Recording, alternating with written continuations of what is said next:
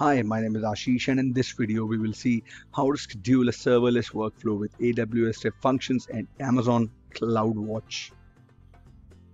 So basically we use Cloudwatch to help monitoring and send the logs to the CloudTrail system. So automating how you respond to operational events for resources in your AWS account can help reduce the operational overhead of your AWS cloud infrastructure.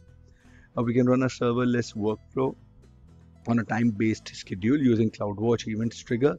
Amazon CloudWatch Event provider a near real-time stream of system events that describe the changes and notification for the AWS resources. To start with, we will create an IAM role. So let me just sign into the console. Here it is.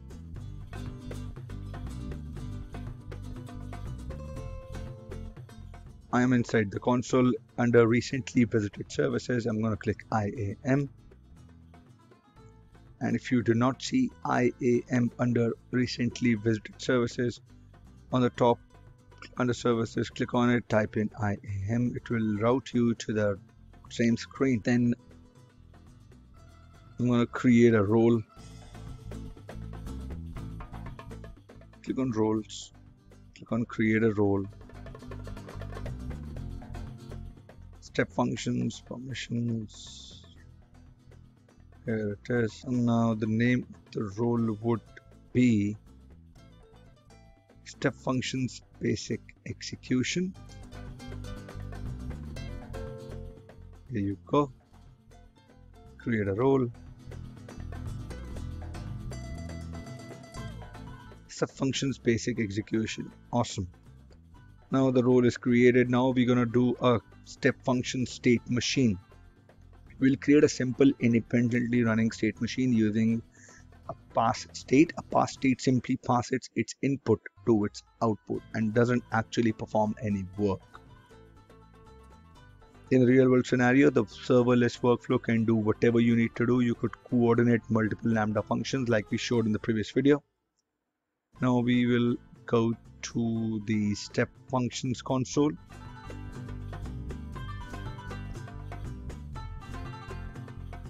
Here it is. Come on. And if you do not see step functions console, like the same services, step functions will take you to the screen. Under various predefined state machines, on this you'll get a state machine using the hello world. On the create state, select templates, choose hello world. Template hello world. Get started quickly with a common step function. It's already made a basic example using a pass state. Hello world. This is the logic. It will pass this input to its output. That is it. Click on next. Existing IAM role, step functions basic execution, or you can use an ARN. ARN would be this. So let's see. Click on this. This is the role ARN. You can type in this as well.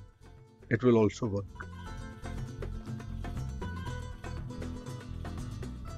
Create the state machine. My step function is created. Okay, let's make simple modification on your state machine. On line 2 and line 5, replace hello world to do something. Okay, if I say edit, do something, click on save. Press save anyway. Okay, it's my ASL definition. Oh, okay. I've not made a change. I'll fix that later. So I'm gonna go here. I'm not gonna edit it. I'm gonna go to CloudWatch under services. Here you go. CloudWatch will create an Amazon CloudWatch events rule as soon as it loads up. Here it is. Under events, click on get started. We'll fix rate of 5 minutes. I'm going to create a rule under events. the targets, add target. Now it says build or customize an event pattern or set a schedule to invoke trigger. So I'm going to set a schedule for the event to get triggered, fixed rate of 5 minutes. I can use the cron expression to run at a certain point of time. And target, select target to invoke when an event matches your event part. So when this event matches, I'm going to add a target that would be invoked. It would be my step function. Step function state machine. The name would be hello world. Condition would be matched event. Right? It says pass the entire event to the function. Stand events to your step function state machine. Let's say it creates a role. Do not have a role. Type in configure details. So the rail would be execute state machine. Create a rule. Perfect. A new execution of your state machine will now execute every minute. I've 5 minutes. So it says customize how your state machine handles input and output. Next we will customize how the state machine handles input and output. Understanding how information flows from state to state and learning how to filter and manipulate this data will help us to effectively design and implement workflows in the AWS step functions. Back in the step function, we'll do click on edit. So I go in my step function.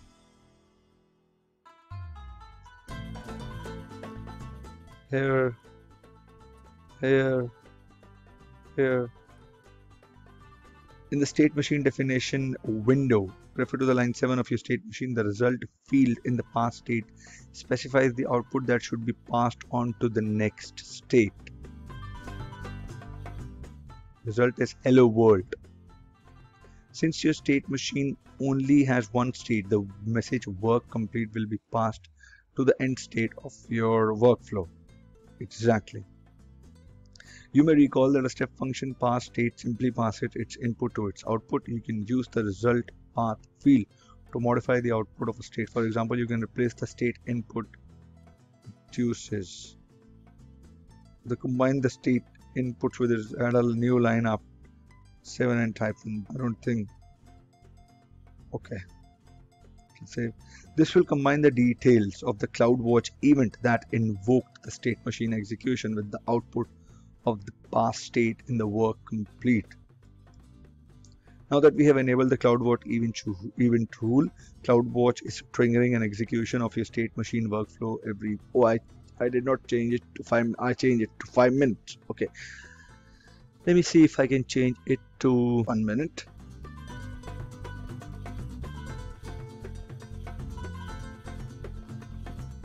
Here is my events. Here are my rules. Right. Actions, edit. You can change it to 1. Click on update rule. Here's your step schedule workflow. Let me check it where it comes. I have executed it, and you see this. I have only executed this, but this executions were fired by the CloudWatch events when the rule matched to check for every 1 minute. So if you would go under CloudWatch events, this is my rule. Here, click on it. It is showing show metrics for the rule.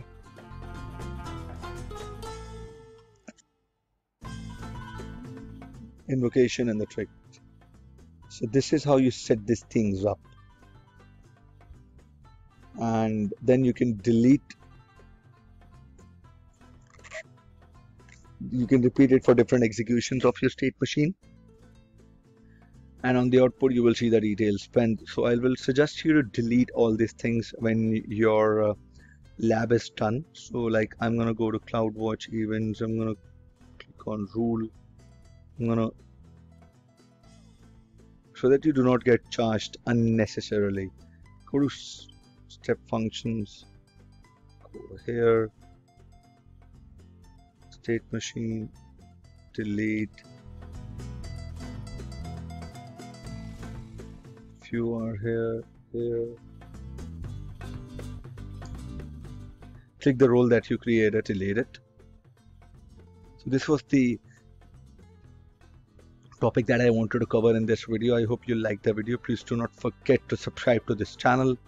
Mention in your feedback in the comment section, and I'll see you in the next time. Thank you. Have a great day. Bye-bye.